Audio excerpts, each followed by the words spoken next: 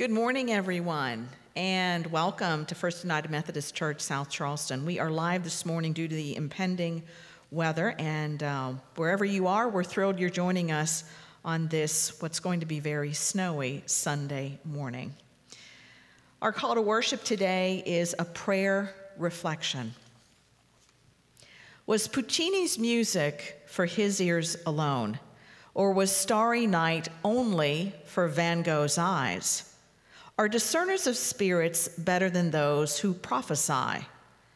Is it better to be a healer than a preacher?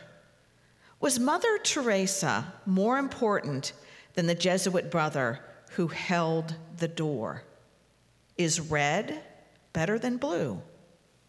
All gifts are from the same Spirit.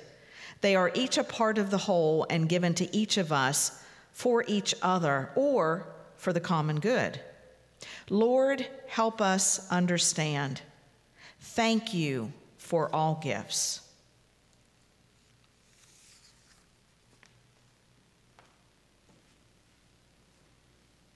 This is Mike Sedor. Not too long ago, Pastor Paul and I talked about the spiritual gifts that I found on the website for the West Virginia conference. And I know Pastor Paul has talked about that in a sermon or two over the last several months. And so I wanted to take a few moments just to show you where that spiritual gifts information or toolkit is on the West Virginia Conference website, and how easy it is to fill out the information and complete your own spiritual gifts inventory. So if you go to wvumc.org, you'll see right on the homepage there's an article or a little click here for spiritual gifts resources for clergy and laity. So if you click on this link, it'll take you to a page where it has some information about the spiritual gifts, and there's a link right here to go to take the inventory for yourself. You can also look at the frequently asked questions, and there's some more information down below. The information is free, doesn't cost anything, and it prepares a nice little summary of what each of the spiritual gifts are that you have based on how you answer the questions. So if you have more information, you can use that to kind of help you work within the church in the different levels. So here are some different ways that you might be able to get involved. So if you would take a few moments, you can click on the link and go to take your spiritual gifts inventory. If you have any questions, please feel free to talk to Pastor Paul. There is a lot of great information in here, and I'll go ahead and click on the link so you can see the kinds of questions that are asked in there. So during this inventory, it'll ask you to range the question or the answers for all these questions from a 1 to 7. So the questions are fairly easy, and we want you to go with your gut reaction to each of those questions. So this is just the sample page, it actually is the survey. And if you need more instructions or information, there is 80 questions to answer, and that helps narrow down your gifts based on a number of different criteria. So real quickly, I'll just pull up on my screen just to show you. So this is the one that I completed, and it gives me the top. I don't even know how many. 1, 2, 3, 4, 5, 6 results for my spiritual gifts. And then over here is also the definitions that I generated a PDF to give me all the definitions of all the spiritual gifts. So if you have any questions, again, please feel free to talk to Pastor Paul. He can help you go with guidance through this, and it does generate a nice little PDF. You can do with that what you will, whether you want to share it with the church or keep it to yourself. That's up to you. But again, my name is Mike Sedor, and I'm with the tech team here at First Church. And if you have any questions or would like to get involved with or tech team, please feel free to give me a shout or grab me after church. We'd love to bring you on board. So thank you, and we hope this was helpful. Have a great day.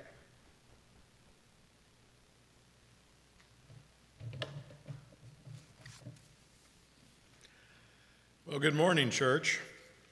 I am praying that all of you are safe and sound, warm and at home, in comfy clothes, getting ready for the impending storm.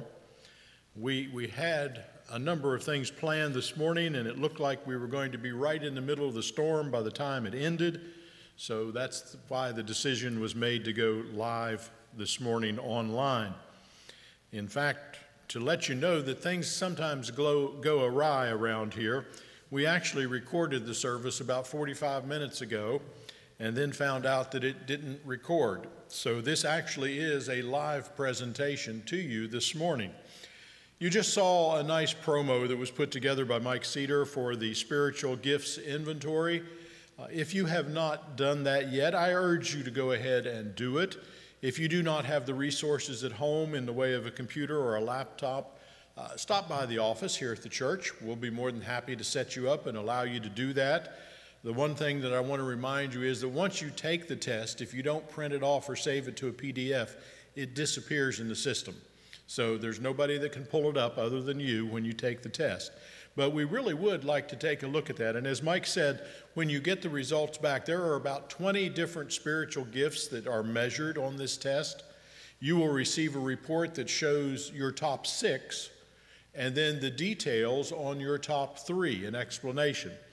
And I took the test this week just to see exactly where I fall out now, because as your career changes and as you change, so do these personality profiles, whether it's a Briggs Stratton or this spiritual gifts inventory.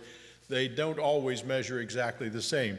But to let you know that I have my report right here, and my top 3 results were teaching, administration, and faith. So I think you have me in the right job for what my spiritual gifts are. But again, we would like you to do these. If you would like to discuss them with me, that would be great, because over the next few weeks, we're going to be talking about gifts and what we can do in the church, and how that no matter what your life situation or your age or where you are in your particular goals and lifespan, there's something for you here at the church in doing our community outreach and in growing our congregation of faith and being together in the unity that Paul talks about.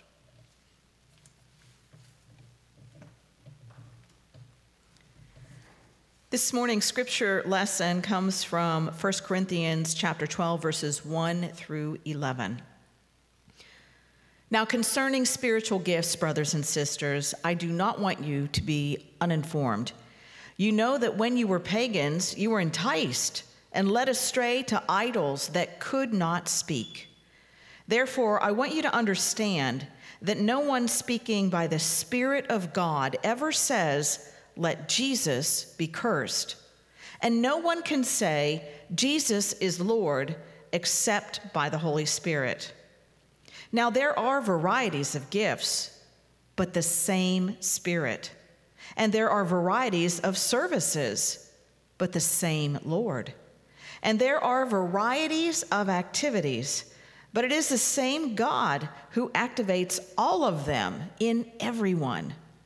To each is given the manifestation of the Spirit for the common good.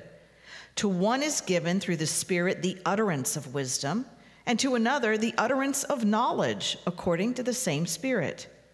To another faith by the same Spirit. To another gifts of healing by the same Spirit.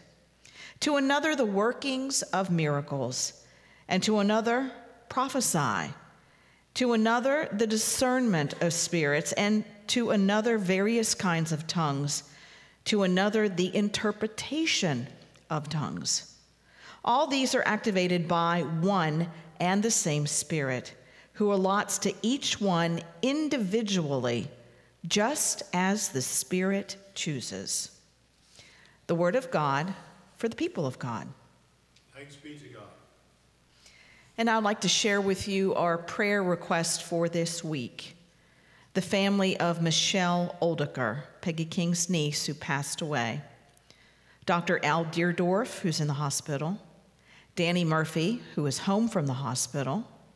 Terry Moore, Alicia Hall, Karen Johnston, David Moore, Nancy Wolf, Fred Wells, David Bumgarner, Becky and Cindy, my coworkers, Bob and Jean Warner, Natalie Price, Barney Lilly, Charlene Sims, Pat and Ralph Burchett, Sarah Pemberton Ratliff, Rod Allen Quinn, Teresa Myers, Erica Wyndham, Jack and Helen Chapman, Sam Femia, Bill Jeanette, and Connie Rollins.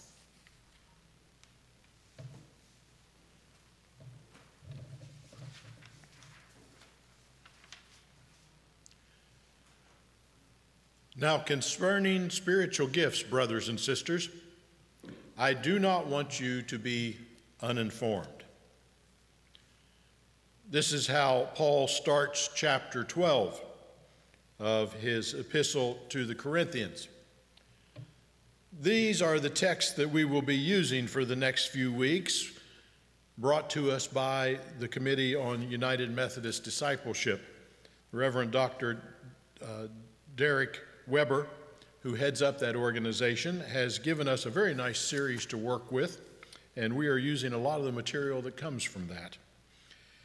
Even if you don't know all of the letters and what's in them, you know that Paul wrote an awful lot of the New Testament. In fact, many times I have the belief that perhaps more churches have a Pauline philosophy than they do a Christian philosophy. But they go hand in everything that they do. So over the next couple of weeks, we're going to be covering some of these passages that are going to be very familiar to you, and they're going to be some of the more beloved chapters of the epistle. But I think you will recognize a lot of what we're talking about, whether you're really studying Paul or not. But it would be helpful if maybe over the next week or so that you do read up on some of these letters in the epistles, especially those to the Corinthians. Now, Corinth, well, it was called the Sin City of its day, sort of like Sodom and Gomorrah, Las Vegas, Atlantic City. These are the names that come to mind when you hear that word, Sin City. There was so much activity and so much going on there that it's really hard to describe it in any particular terms other than to say anything that could go on probably was going on. So if that was the case, it was probably pretty hard to become a follower of Jesus in a city like that. It was a dog-eat-dog world. Business was only interested in business and making a profit. They really didn't care who they stepped on to do it. There wasn't a connection between all the people. There were the very rich, there were the very poor. Wasn't a whole lot in between. So Paul starts out talking about this, and he mentions things like gifts, services, activities. And we want to know whether these are all the same things or just the same notions with different names. Are they just different ways of talking about that common experience that we might have? One of the problems that the church at Corinth was having was there was a feeling of superiority among a few super Christians. Now, I'd like to say that that idea has been totally wiped out in the centuries since Paul wrote this, but it still happens. Paul, in this letter, was trying to level the playing field in response to those that were, well, holding themselves above others because of the kinds of gifts that they display. Now, no doubt, like now, there are those who think they don't have any particular gift of the Spirit. But the truth is, all are empowered by the Spirit. All of us have gifts in one way or another that contribute to the use of the body. So what is it that's going on here at the beginning of the text? It's a little puzzling, and there are a variety of interpretations, as there is with just about any section of the Bible. But we do believe that the main thrust of this text is one of unity. What Paul is doing here is trying to remind those super Christians that they started somewhere too, and that they did not become representatives of the faith that they believed that they are, all on their own power.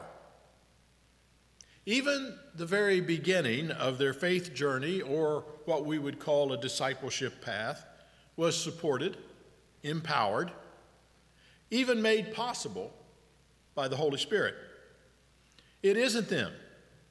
It isn't something special about their own abilities or strengths or even their knowledge.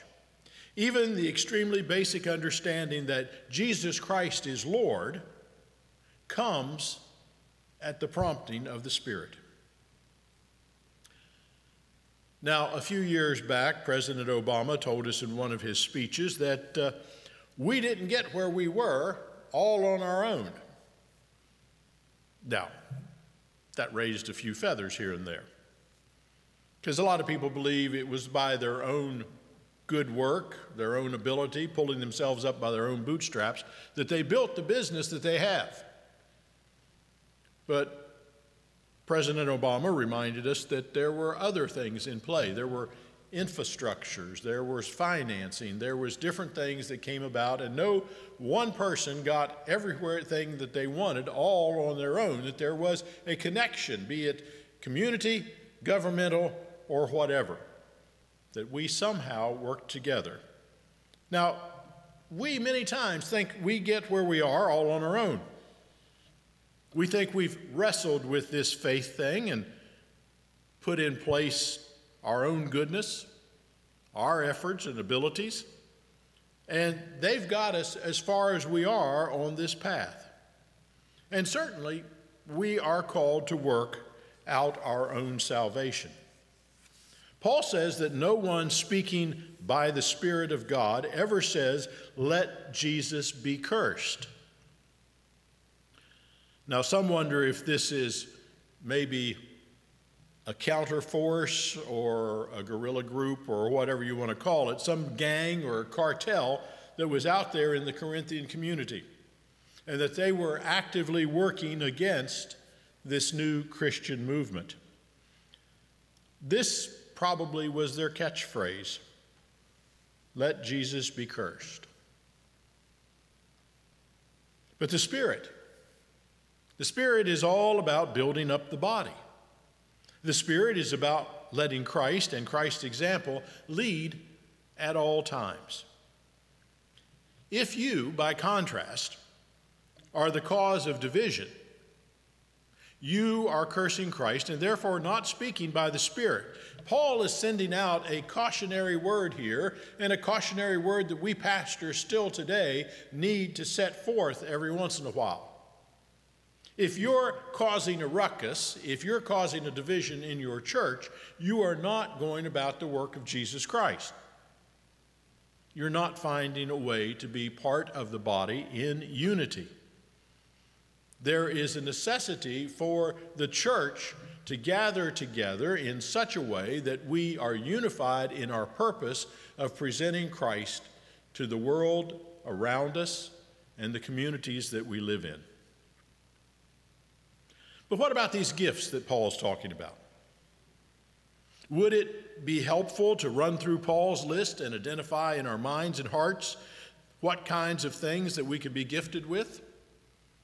There again, I refer back to the spiritual gifts inventory list. These varieties of gifts, since that really is the title of my sermon, even though you may not see that right here, that might be useful. But let's talk about the key three: wisdom, knowledge, and faith. These are the very first tier of gifts in a community existence. Now, once you get into that, and that may not be your personal gifts top of the list thing, but it's going to be there on all of us at one point or another. We would also start to notice those gifts that are a little more flamboyant or flashy. We would want to see those gifts of healings and miracles, prophecy and discernment of spirits. Now, these are great things. And some people do have those gifts. And maybe not in the essence that we really think of them. For instance, if we look at healing, it doesn't necessarily mean that you are the one that's capable of laying a hand on someone and healing whatever's going on and then walking away. Healing takes place in a variety of ways. It can be as simple as listening to someone as they tell their story, as they work through their own emotional balances, as they need to talk with folks. It could be as simple as giving forgiveness for something that has happened in the past, or bringing two people together who haven't spoke for a number of years. There are a lot of ways that healing goes on, not only in the church, but in the communities around us. Now, I want you to notice that Paul puts speaking in tongues at the very bottom of the list. That's because at this particular time, that was a gift that was thought to be very, very important. But it was being used as a wedge to divide the community. It was dividing the church. If you were able to speak in tongues, then that was wonderful. You were given this gift. If you weren't able to speak in tongues, then, well, there's still something wrong in your life, and you've got some sin to work out. Now, one thing about speaking in tongues is that somebody has to be able to interpret what you're saying. And many times, those things don't come hand in hand. So if you speak in a tongue, but no one's able to discern it, what gift is it? And sometimes it's the flashy stuff that we notice more than anything else. Now, that makes me think that perhaps listing every gift in the description here is, well, it's not supposed to be so exhaustive that in a sermon, that I bore you with it. In fact, the list that goes on isn't even Paul's best list. In contrast, Paul's real goal is to say that our diversity is our unity. In our individual giftedness is our communal strength. Now, our diversity is very important to us as a church. I don't want to be preaching to a whole congregation of people that look and act and speak exactly like me. The glare and the reflection on Sunday morning might be more than I could take. We're gifted in different ways. We grow in different ways. It is the diversity that I can look at someone else and say, gee, that's a nice way of putting it, and I hadn't thought of that before, that we can have cultures mixing together, that we can celebrate and have fun together. That becomes our strength as a community, that we take all of these individual talents, all of these individual gifts, and we're able to put them together for God's use in making life better in our church community and in the world around us. Now, the questions that come to mind this morning are you in or are you out of the community? Does the community need revamping? If you were paying attention to my semi-sermon last week, you would know where I stand on that. Does the community need new definition or new boundaries? And that's an interesting concept to think about, because normally we think of communities and churches having particular geographic boundaries, but that's no longer the case. Churches have the ability to make a digital presence that goes all the way around the world. We may put together a group on Facebook or one of the other platforms that's available to us that meets once a week to discuss scripture or whatever, that may be stretched out all across the United States. Maybe some of our armed service folks from around the world, or maybe somebody even from a different culture and a different religious background that wants to be in touch with us. There are ways of finding community even though we are a diverse group of people. Are you in or are you out of the community? These are some of the things we're going to be looking at over the next few weeks as we explore different ways that the church of 2022 can come back to the foreground of leading in the way of making disciples for Jesus Christ. Let us pray.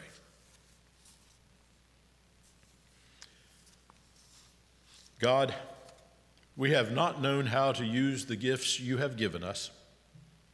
At times we have misused and abused your gifts, not knowing how to use them in a world where homelessness, pain, disease, injustices, and death affect young and old.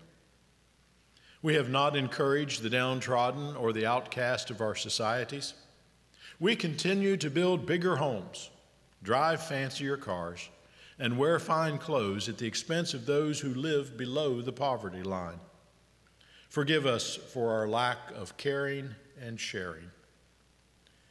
God, we have not known how to use the gifts you have given us. We have failed to share words of wisdom with our young, those words that let them know that they have value and worth, those words that help those in prison know that though they are locked out of our society, they are not locked out of God's grace or mercy. Forgive us for not using our gifts to bless. God, we don't want to be ignorant, so help us use the gifts you have given us in the spirit you gave them, to build your kingdom and your people. Amen.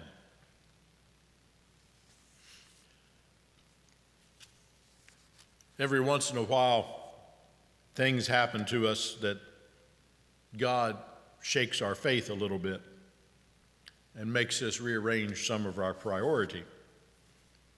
And this happens to everybody. And in this particular case, I want to share an incident that happened with me this week.